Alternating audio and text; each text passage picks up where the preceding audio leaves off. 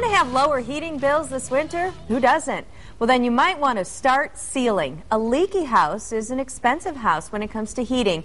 And in today's financial fitness segment, one homeowner shows us it doesn't matter if your house is old or practically brand new. I said, you just really would have no idea when you have your fireplace on in the winter. It's hot. You feel heat. You don't realize, like, there's just cold air coming through. Caitlin Grote-Lushen was stunned when she moved into this house in 2006. Stunned when winter came around and she could feel it inside her one-year-old home. So basically, this is our master bedroom. Caitlin called on a consultant with Focus on Energy to help her make her house more energy efficient.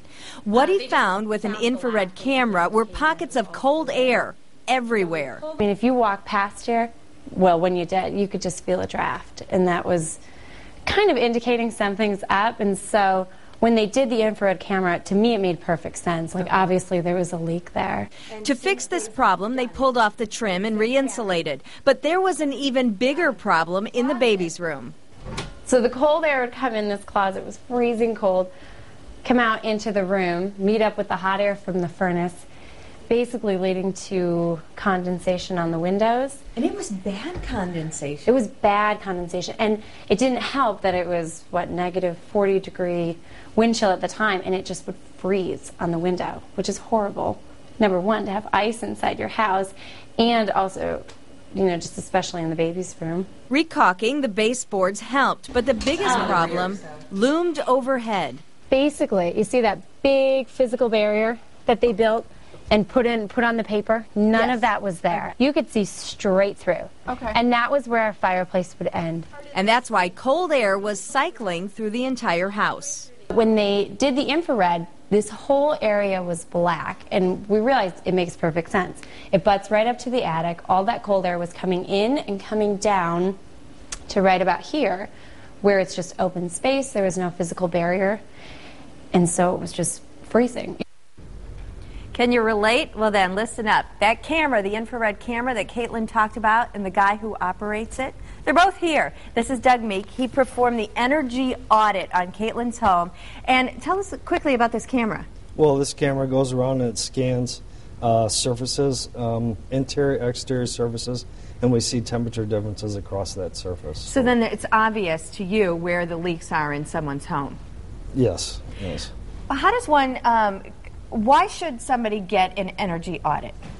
If you're having high utility bills and you're looking to even cut it 30, 40, 50%, working through the Home Performance with Energy Star program and Focus on Energy can really help you achieve those goals. So. And it really does. Once you find out where the problems are and fix it, how much of a difference could you end up seeing?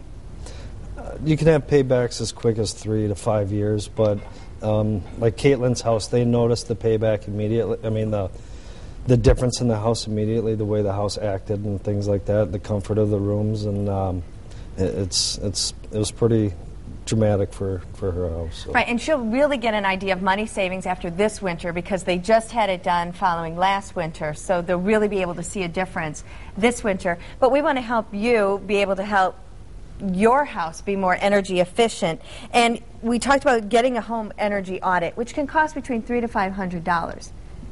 Depending on where you live, size of the house, things like that, all plays a factor, sure. And like you said, you could get that money back within a few years. And depending on your utility companies, there are incentives through Focus on Energy for like attic insulation, wall insulation, making your house tighter.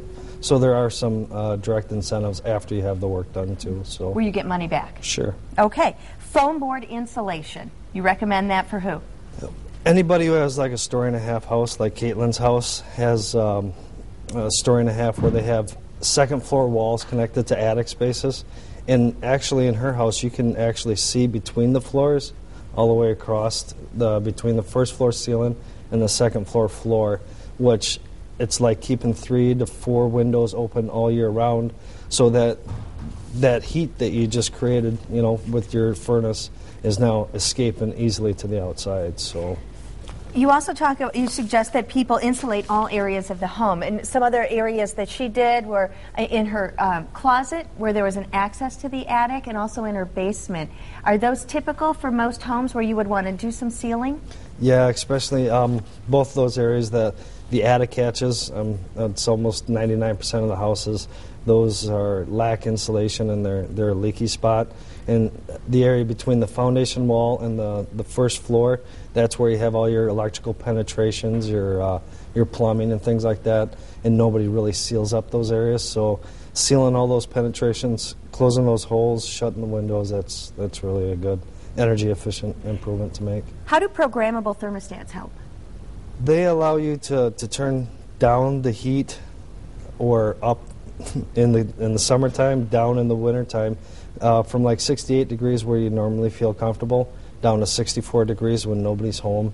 And then 30 minutes before you get home, you can have it set again to go back to the temperature that you really want it to be at. So they do save. I mean, you're not keeping it at 68 degrees 24 hours a day. You're able to adjust shift it throughout the day. Yep.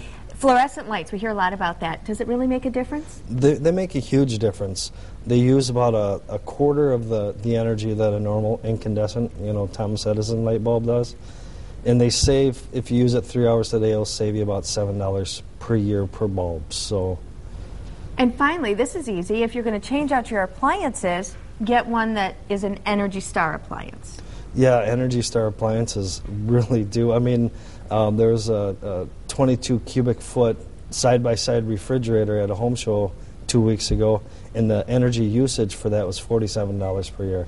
Now, most refrigerators is going to be about $120 per year, so significant, 1/3 savings. So. All right, just a few changes that you can make to make your house more energy efficient. If you want to learn more about getting Doug over to your house with his infrared camera, or if you want to learn more about Focus on Energy and see some more of these tips, go to fox11online.com and click on Good Day Wisconsin.